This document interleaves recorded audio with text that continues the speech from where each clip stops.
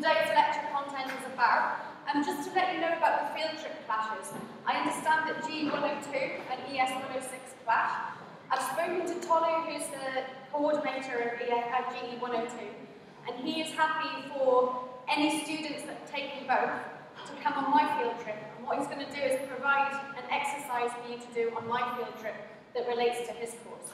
But of course, if you want to take his field trip instead of mine, that's fine. I'll provide an alternative as well. So I'm leaving it up to you. Just if you do have a clash, let the lecturer know whose field trip you're not taking so they can sort out an alternative exercise.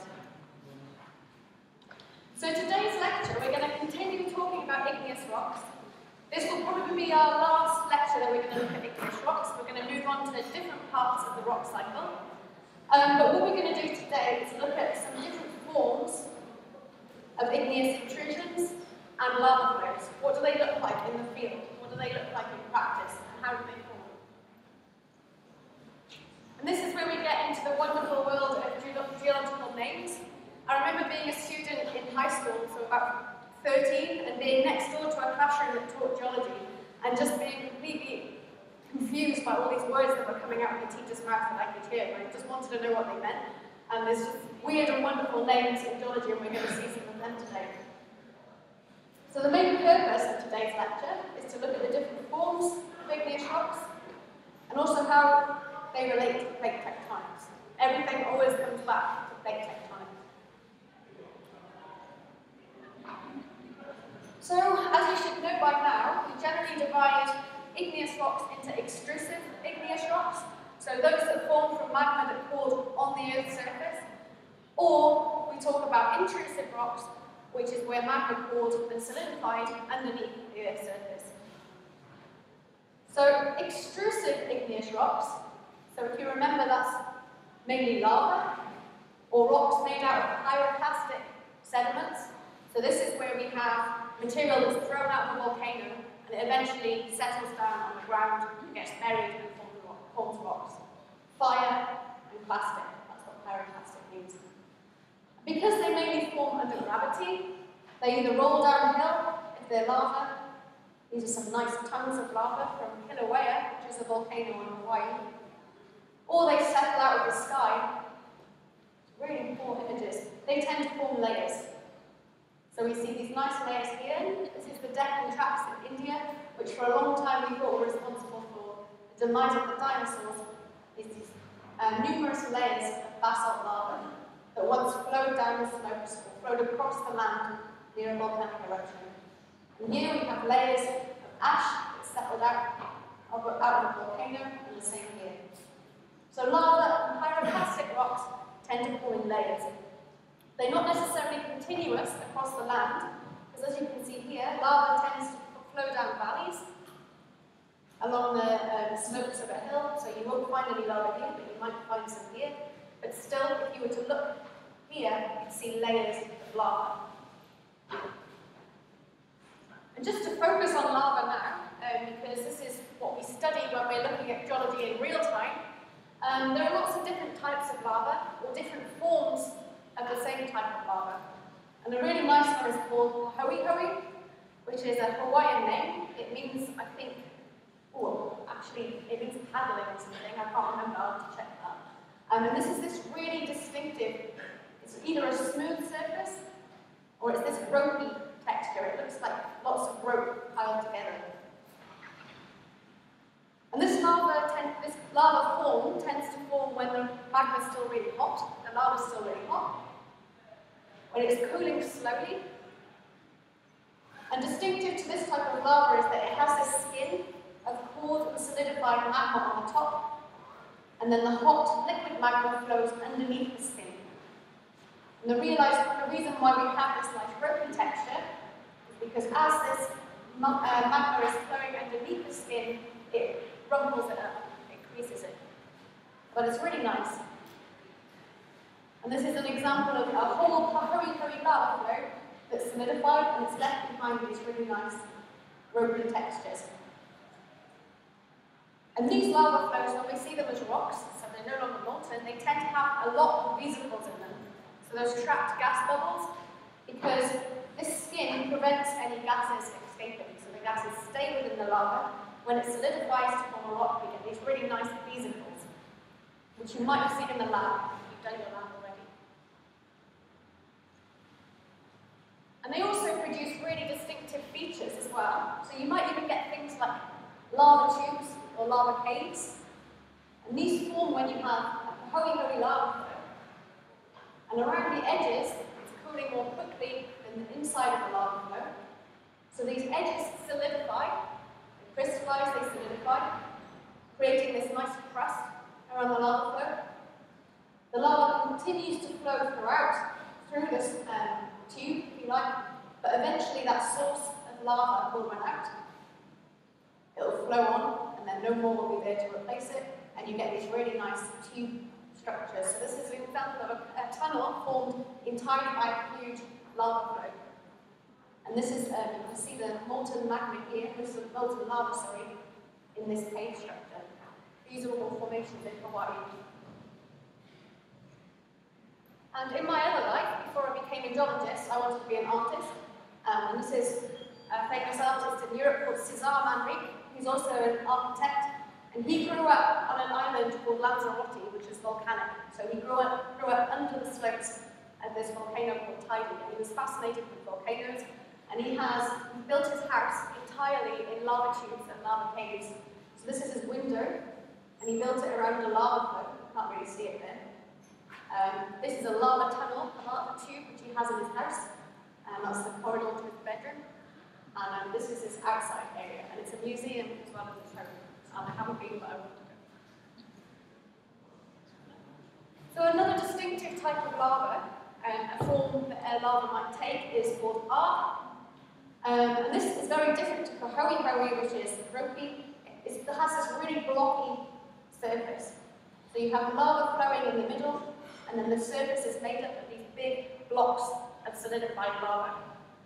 And this tends to form when the lava is a bit cooler, so further away from the source. It moves quite quickly, but it's cooling very quickly, so it breaks into these big blocks. And it has this really rough, jagged surface. One of the ways you can remember R is if you imagine you're going for a hike through Hawaii's countryside, you come across an ancient Kahoe flow, that's quite easy to walk over. If you come across an ancient R flow, then you go R, because it hurts your feet. That's the way you remember it. So if you see an ancient R flow in the rock record, you tend to see these very fragmented blocks of lava in another lava matrix, whereas Kahoe, you don't see that. So you might have seen this in the lab already. I've already described pillow lavas to you. So where lava erupts underwater, it tends to form these really bulbous, pillow-like structures. And they cool very, very quickly on the outside. So they tend to have glassy exteriors, and the inside cools a little bit more slowly, so they can form microscopic crystals. So this is some that are forming today. This is an ancient cliff of ancient pillow lavas, and sometimes you can't really see there. Change the contrast. You can.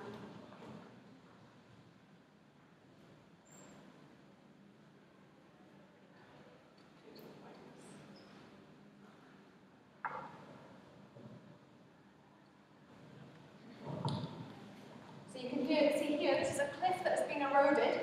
So we've now cut through, we're seeing a cross-section of our pillow lavas, and you can see these nice bulbous structures, which are squashed at the bottom and rounded on the top, giving these really nice features. So you might have this really fine-grained or glassy outside to the pillow lava, a more crystalline inside, but still only microscopic crystals. You might get vesicles in here, so trapped gases, and you quite often get these radial joints. So as the magma cools, it contracts, so it forms these cracks.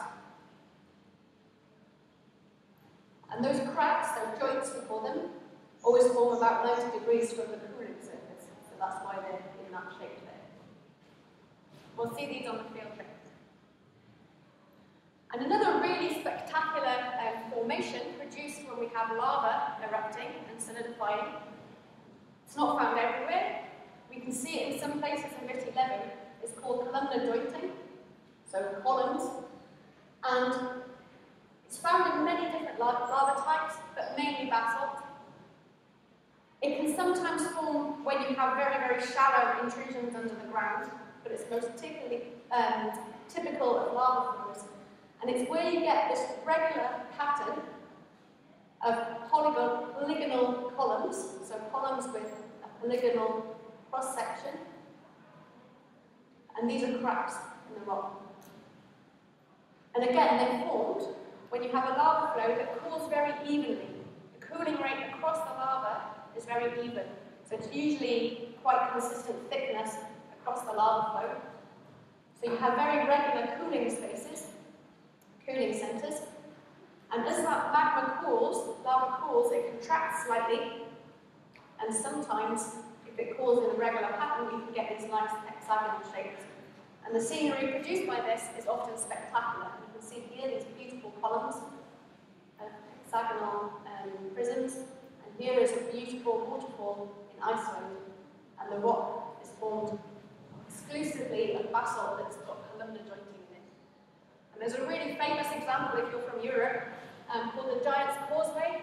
So this is in Northern Ireland, and it was believed in mythology before people understood what this was, because you have these huge areas of basalt with this columnar jointing that go right out into the sea. And on the other side of the sea here is Scotland. So it was believed that the giants that lived in Ireland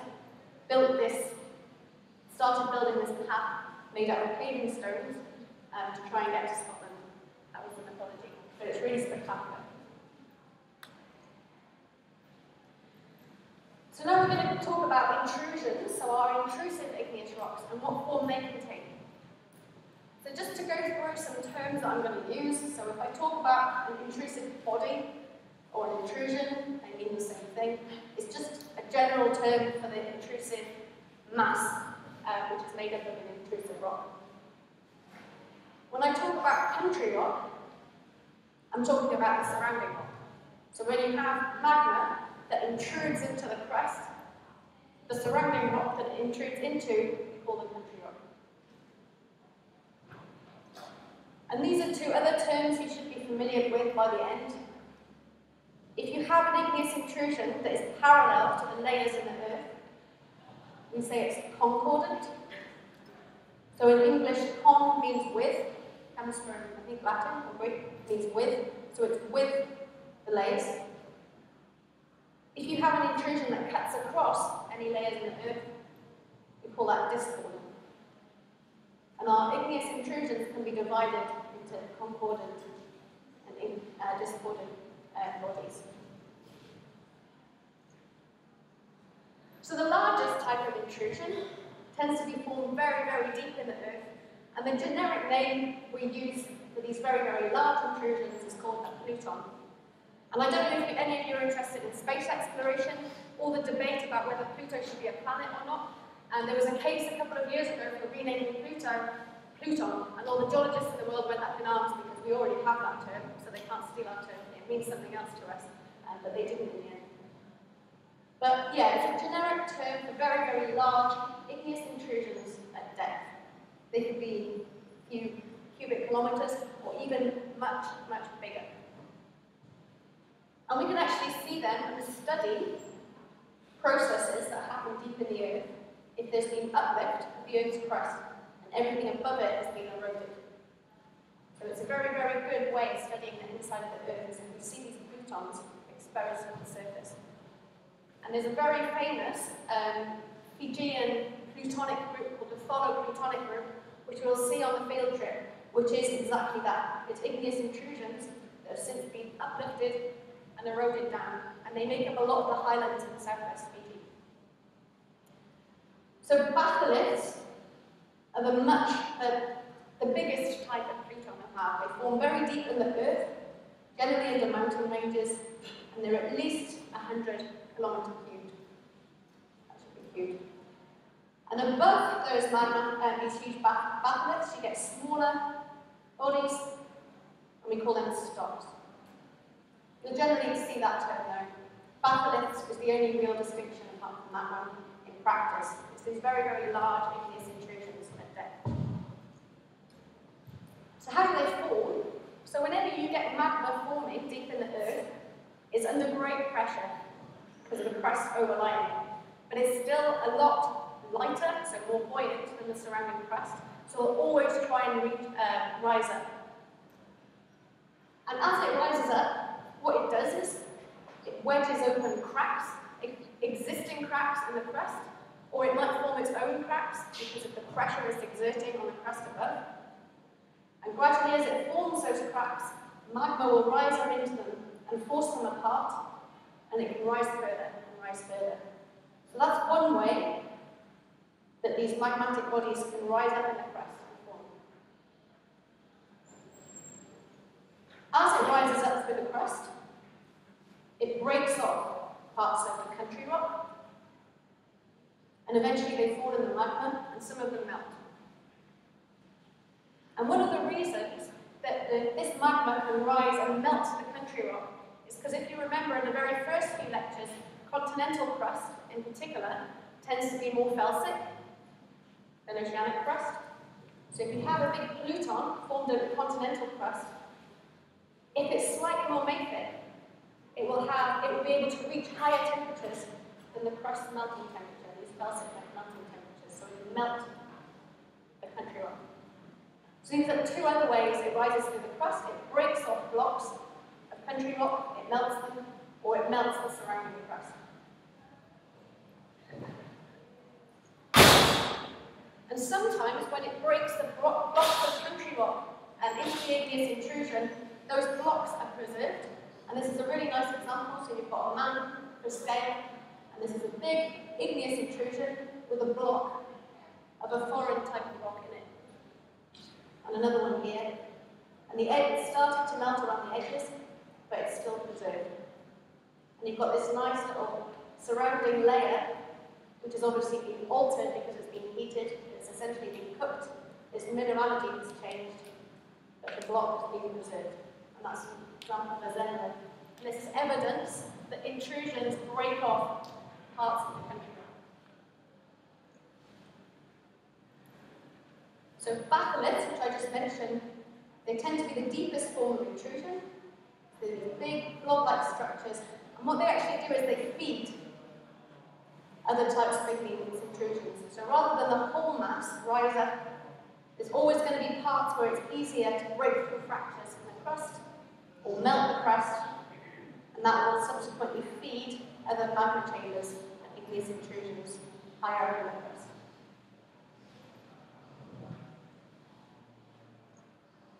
And I keep on talking about Yellowstone, but it's one of my, Yosemite, I wrote the wrong one. Yosemite National Park in the US, it's one of the most beautiful places on Earth, and this is all a batholith that's been uplifted and eroded by glaciers. And I keep showing the photo below. I will keep showing the photo below. So now we'll talk about the smaller types of igneous intrusions, so sills and dikes. So these are smaller than most plutons. They're long, they're sheet-like, so they might be a lot thinner in this way, but they might go on for a long time in terms of sheets. But they're a lot smaller than most plutons. They can be anything from meters or centimeters to kilometers thick. And this is where those terms discordant and concordant are important. So sills are concordant. These run parallel to the layers. So this is an example of a sill here. You can see it almost looks like it's pushed the layers of the crust apart and the magma's intruded into it. And if that then solidifies to form igneous rock and igneous intrusion, we see it in the geological record as igneous intrusion parallel to any layers in the crust. Whereas a dike, this is discordant. Wherever we see dikes, they cut across existing layers. And what they tend to, how they form is that if the magma is trying to rise, they might find a crack, or they might cause the Earth's crust to crack, and the magma shoots through it over time. So they take advantage of existing cracks in the crust, or they produce their own. And often you find the two together. So you might see a dike and then sills radiating out of it. Some more examples. So here are some sedimentary layers. And we see, if we look closely, you can see this rock's made out of crystals. We know it's an igneous rock, but it's parallel to the layers, so we call it a sill. And the same in this situation. Whereas a dike cuts through layers. And this is a nice example here of where the dike is made out of more resistant rock than the surrounding country rock. And so it's more resistant to weathering, and so it protrudes out of the landscape. And a really nice thing about these igneous intrusions, I don't know if you can see here, but either side, there's a slight change in colour of the country rock. When we do our metamorphic lectures, you'll know that if you change the temperature of a rock, you might cause the minerals to change, because different minerals are stable at different temperatures. You might get the same ingredients of the rock, but they'll rearrange their crystal structure to be more stable at higher temperatures. So when you get these igneous intrusions, you get what you call baked margins, which is where the surrounding country rock next to the intrusion has been altered. The mineralogy, the colour, the texture has been altered, and that's because it's been heated up. It's the same process of cooking. You change dough into bread by heating it. It changes into a different arrangement. And the same with dikes. And conversely, on the edge of the intrusion, it will be much finer grained than the middle, because it's cooled more quickly. We call that a cooled margin. So how do we distinguish between, say, a lava flow, which is also an igneous body that lies parallel to the bedding, because it flows over the bedding and then it gets buried? Well, lava will only have one baked margin, right? Because it flows, it's got air on one side and rock on the other. So if you see a rock like this, with baked margins on either side, you know that it must have intruded into the crust and not flowed over it. Also, they tend to be coarser grained because they're not extrusive. And you don't get any of those weird pyroclastic textures or vesicles or hoary structures. It can be quite tricky though. So I'll now move on to dikes. So these are the ones that are discordant. They cut across the layers. They often feed volcanoes. And this is another one of my favourites in the US. The US has some spectacular scenery. Forget the cities, don't go to the cities, just go to the national parks. This is an extinct volcano, which has since been eroded in the desert. This is an aerial view. We call this shiprock. And quite often, you might be able to see here, volcanoes are fed by swarms of dikes that radiate outwards. They feed magma to the volcano. And as that volcano grows old and becomes extinct, any material solidifies, and we get these nice dikes left over. Again, these have been eroded much less than the surrounding rock. And as you can see here, they radiate out from that central volcanic flow. We call those feeder dikes. And Nick Rollins, a professor at the university, sent me this photo of a dike in Australia, Northeast Bay, I think. I don't know where that is. And as you can see here, you've got layers and layers of sandstone. This is about 250 million-year-old sandstone. This is a layer of coal. And you can see that there's a nice dike.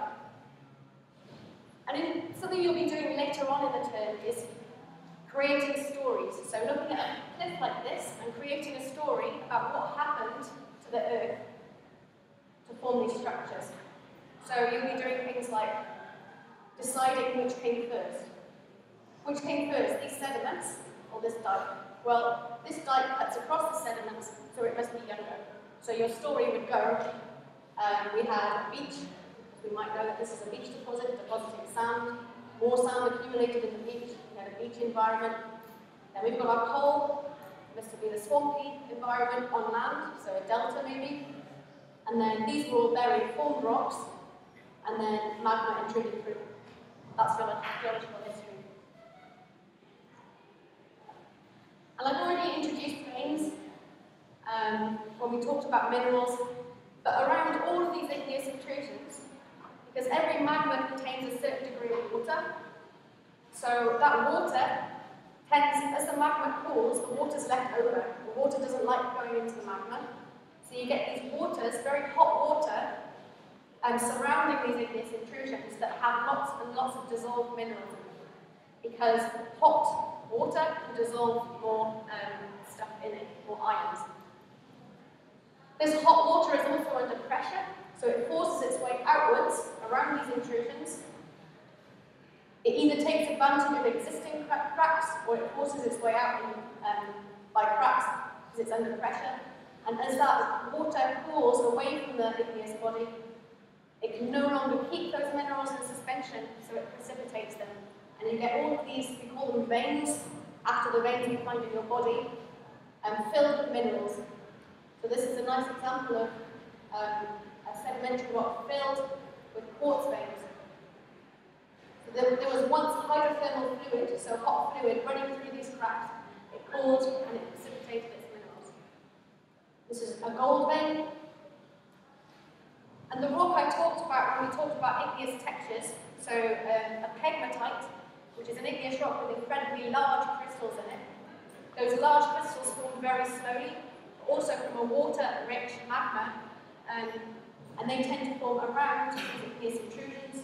The water's left over. Any magma tends to be water-rich. It forces its way out into veins, and you get this pegmatite vein, very, very large crystals in them. But we don't really call these igneous intrusions, we just call them veins. And there are lots and lots of other fantastic names depending on the shape. You have something like this, an upside-down mushroom. We call it a lopolith. And these are really important. I talked about chromite deposits in South Africa for collecting heavy minerals through fractional crystallization. The other way around, if you have a mushroom-shaped intrusion, see one here with a feeder dike, we call it a lopolith, but you can go on forever with these things. So I don't know if I think I have time. I might not have time. So, for a long time, geologists were looking at igneous processes, so studying volcanoes, studying shapes of igneous rock in the landscape, but they didn't know why certain areas had more of them, why certain areas have igneous rocks in the crust, but they don't have igneous lavas extruding anymore. And the discovery of plate tectonics really brought everything together, because it explained the distribution of igneous rocks, essentially.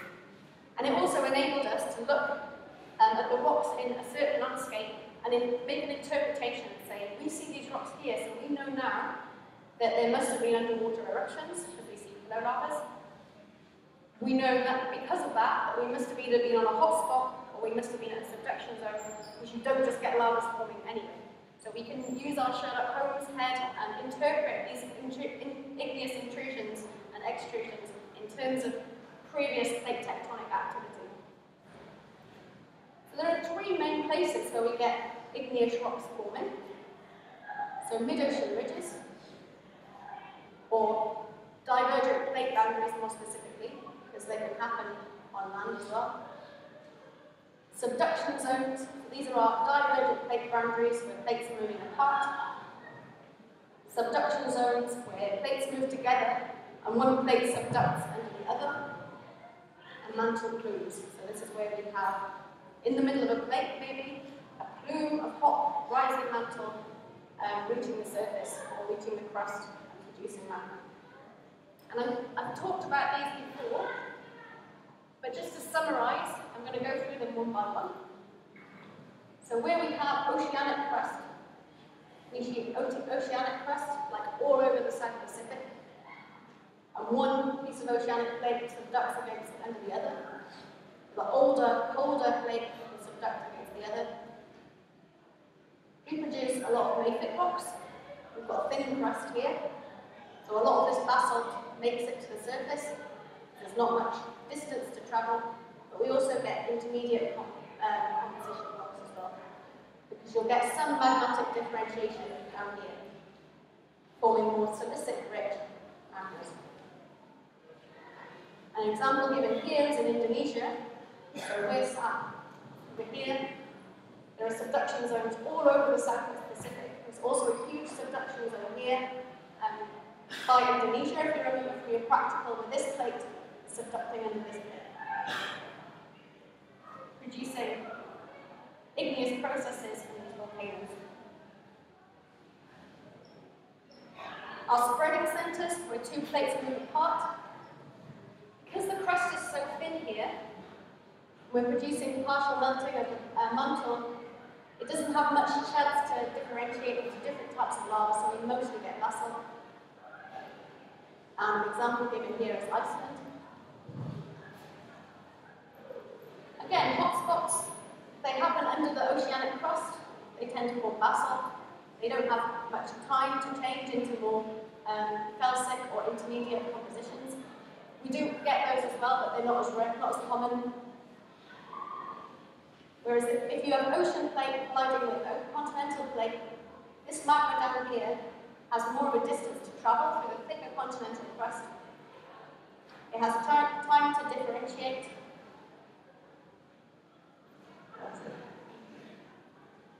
It's dying. And so you tend to get mafic and intermediate, and maybe even felsic magmas. So I'll go through those in turn. So at our mid-ocean ridges, so plates moving apart here, our beautiful, spectacular mid-ocean mountain chains. What's our input material for our igneous rocks? It's the upper mantle here, so it's partial melting of the upper mantle. What's the process forming that magma? As I mentioned in previous lectures, as this hot mantle rises and these plates are pulled apart, the pressure on this rising mantle is reduced. You reduce the melting temperature, you produce partial melting of the upper mantle. Those bits of magma will then rise and collect in an isomagic chamber. And the output is the formation of new oceanic crust and the bottom part of the lithosphere, which corresponds to the upper mantle. And I'll go through that in detail. So here we have our plates moving apart, pressure release on the upper mantle, hot mantle rises, decompresses, and partially melts. Those tiny droplets of magma rise, they come together to form this magma chamber, which is a mixture of crystals and basalt magma. That's the first stage. As the plates are pulled apart, a crack forms here. So some of this magma rises to fill the gap. And based on our shapes of our igneous intrusions I've already talked about, we can call this a dike. It's a long, sheet-like but thin igneous intrusion. And this erupts on the seafloor surface to form pillow lavas. And the whole seafloor, if you were to peel away any sediment that's accumulated, you'd see the ocean floor is covered in pillow lavas. We drill through the crust, we see pillow lavas everywhere.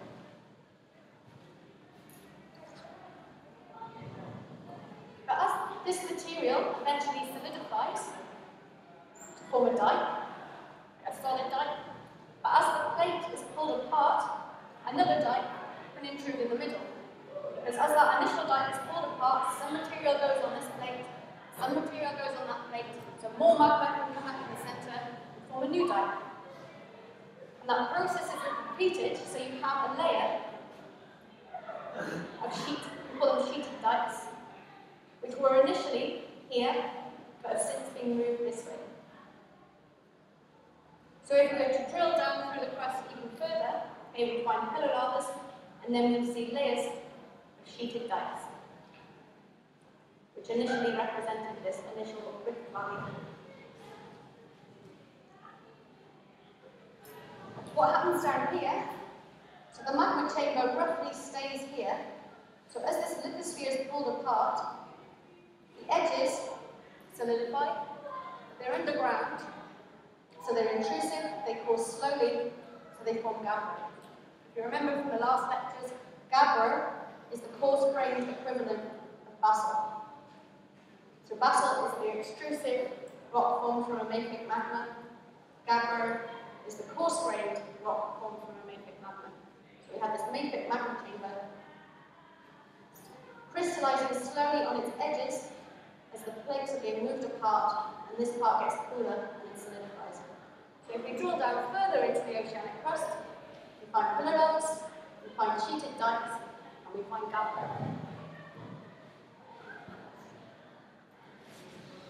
And as these plates move away from the spreading centre, they collect sediments. Where does that sediment come from? It might be made up of tiny dust particles that have blown off the continents, settled out into the oceans, and settled down on the ocean floor. It's actually mainly made up of the shells of microorganisms that floated around the oceans. So these are my favourites. I keep mentioning them, and I will keep mentioning them. They're called foraminifera. And a lot of the oceans are covered with a beautiful sounding rock called an ooze. An ooze is a sediment made predominantly of the shells of microfossils. That's a close-up thing. And, as we'll find out later, any rock that's in contact with heat can change its mineralogy, so you actually get some metamorphism of this gabbro around here. Slight alteration because of the heat.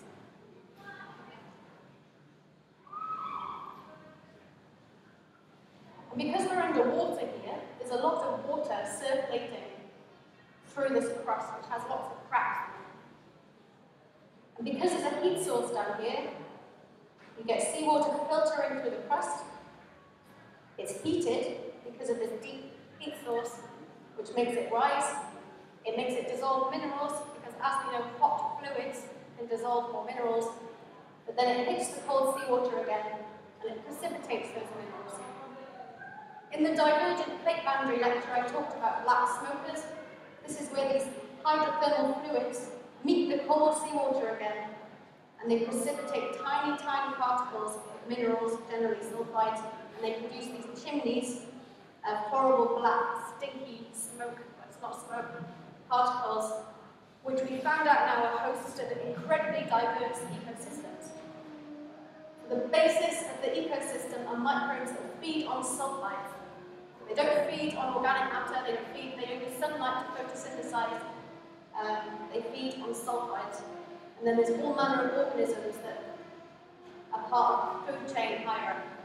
And you can see some of those beautiful tube worms down here surrounding the lead.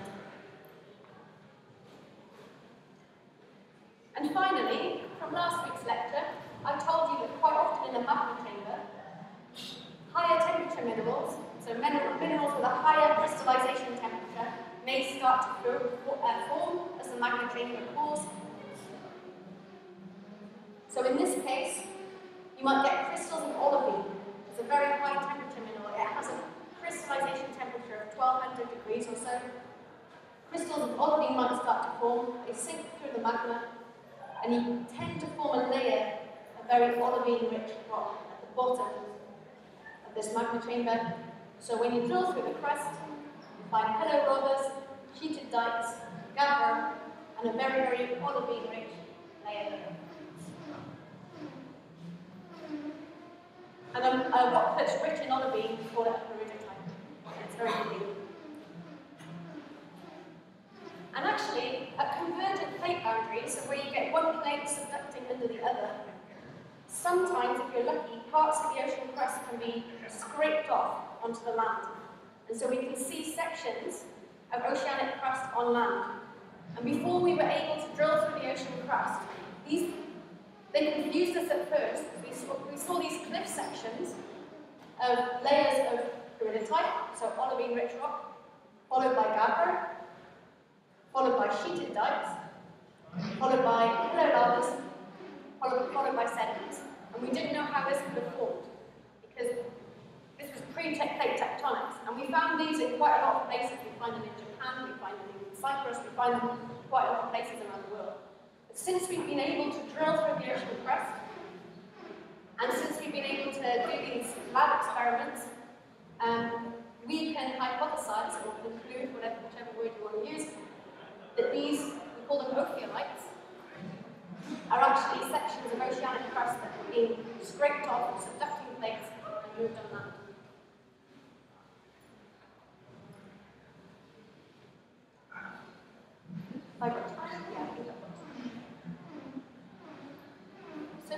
to a different type of plate boundary, our subduction zone, where we have one plate subducting under another plate. So what's our input material?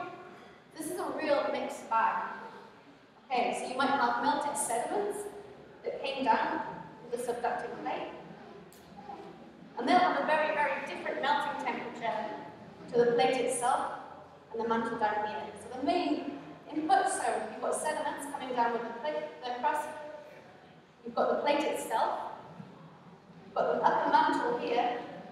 And then any magma that rises to the crust might incorporate parts of that crust with it. So you've got all manner of source materials here. So it's a real mixed bag. What's the process that induces igneous or magma to form? It's fluid-induced melting. I've talked about this before. I'll come on to it again. So any water in this plate that subducts underneath the other will be squeezed out. It'll mix with the overlying mantle, reduces melting temperature, reduces magma. And the output material are magmas of incredibly varying compositions. So here we have our subduction zone. We should all learn how to draw all of these features. So we've got our upper mantle, our crust. This together is our lithosphere, subducting under another oceanic plate, for instance.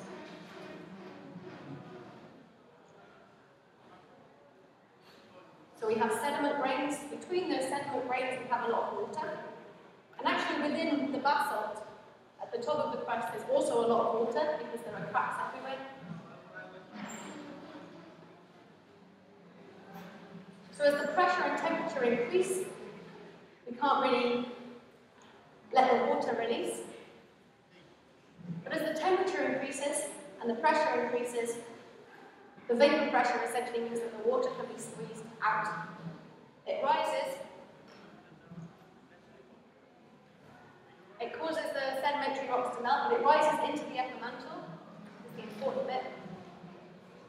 And it causes melting on the top of the lower overlying plate and the upper mantle above it. As that magma rises, it joins together to form magma chambers. As these small magma chambers grow together, it can form an even bigger magma chamber, which if this was to solidify, we'd call it a batholith, and then they can feed other magma chambers above. Because of magmatic differentiation, you can produce one magma of one type down here, and you can erupt a quite different type, because it might have melted parts of this crust, it might have had fractional crystallization occur in the magma chamber, and so we can have a few different lava types. And the final example is just our plumes, so our hot spots. So we have this incredibly hot material at the core mantle boundary. It rises up, it meets the crust.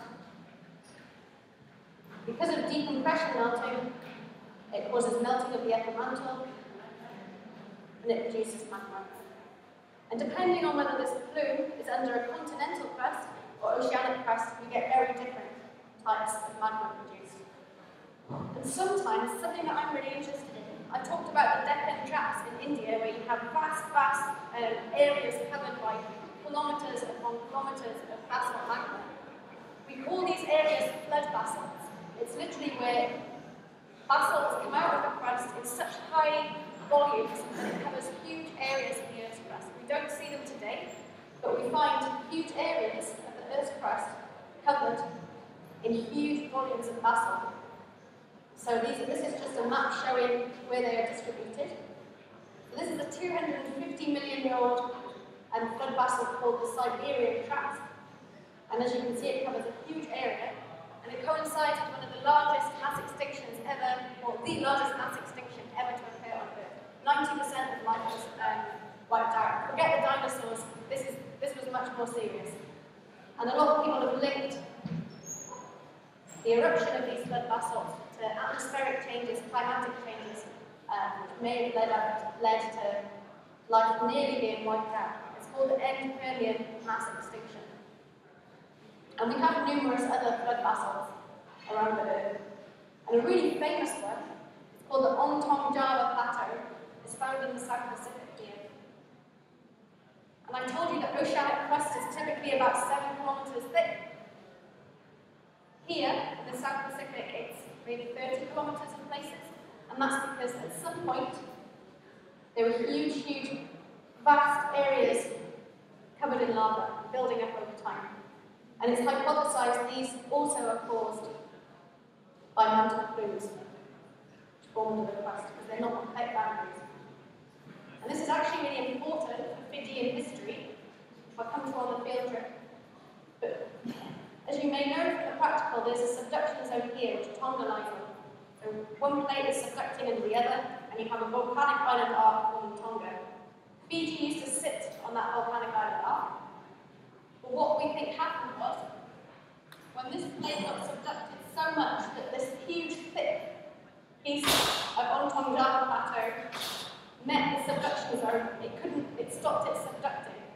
So in this northern part, instead of continuing on the subduction zone, we call this part to twist over, and it moves Fiji away from the subduction zone. That's what we think.